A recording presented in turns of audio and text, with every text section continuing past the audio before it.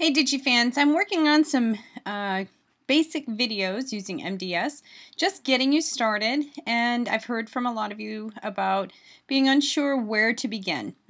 So in the previous video, we started off with a scrapbook, doing a 12 by 12, and I'm doing a designer template. So it's already done for me. I'm just going in and dragging and dropping my photos, and I can go around and change things as I need. So on this video, I want to talk to you about the Design Center here on the right side.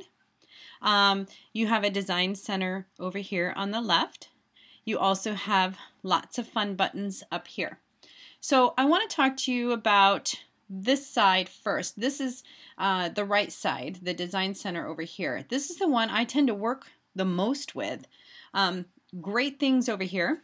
Let's start on this page.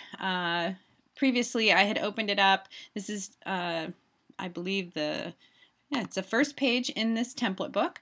Now when I come into this, you'll notice this gray line around here. That's called the bleed area. I tend to not like to have that on when I'm creating. What it's basically telling you is when you go to print this book, if you're inside of this gray area, the bleed area, you could potentially, those could be cut off during the print.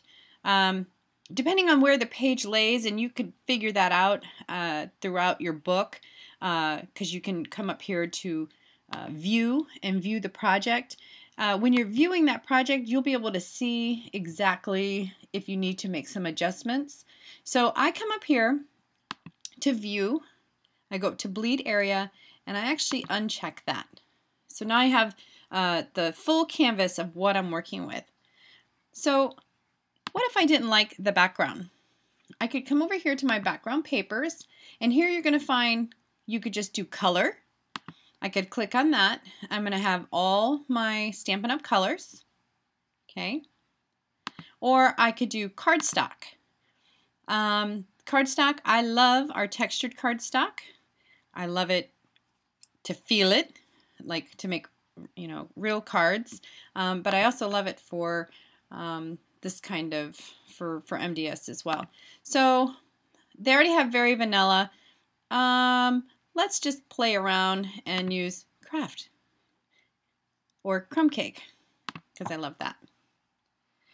And I click that, and there you go. I've made that into crumb cake. My point is you can make these templates your own. You can also do designer series paper. When you click that, all your designer series paper comes up. Any designer kits that you have. And then these are some other papers that I have in my kits. We're going to leave the rest alone and move downward. Photos, you can add your photo boxes. If I wanted to add another photo, I would just click photo box. I'm going to trim that one down just a little bit and bring it right above there. And I'm going to come over here to where my photos are. And I want that photo right here. And I'm just going to drag and drop it in. Now, I want this photo to be matted, so I'm going to click matte.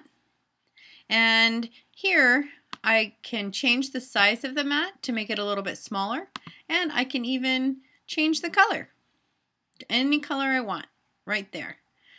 I will make it I'll make it white and hit OK. And there you have a matted photo. Now, the big thing I always hear from people is, you know what, I don't really like digital because it's all flat. It never looks like it has any dimension. Well, that's really not true because you have a drop shadow box here, and just by hitting that, it's going to add a drop shadow or that visual effect of it being raised. Oh my, I love that. That's one of my favorite buttons. Now here's the real cool part.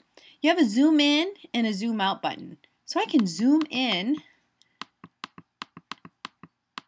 and what I love about this, it does not change, it doesn't distort the picture at all. And it's not going to when it's printed either. Now that's cool. I can rotate, but I can also change the opacity. Opacity meaning I can make it really light. Now, you've seen probably some layouts that are ginormous, and you can see with the opacity, let's zoom back to normal here. But isn't this kind of a cool layout when you can make that photo one entire page and then you could just journal on top of it? Isn't that cool? All right, so we're going to delete that.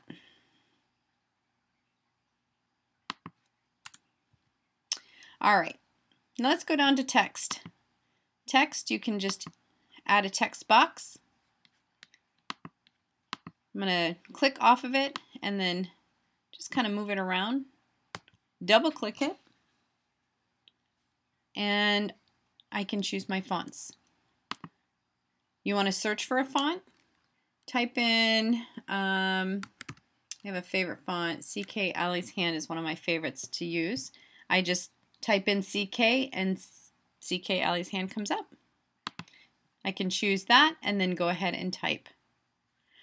Down here on embellishments, this is where all my embellishments are. Let's add an embellishment. What I'm going to do is add some tape. I'm going to click on that, and then I'm just going to add some digitape.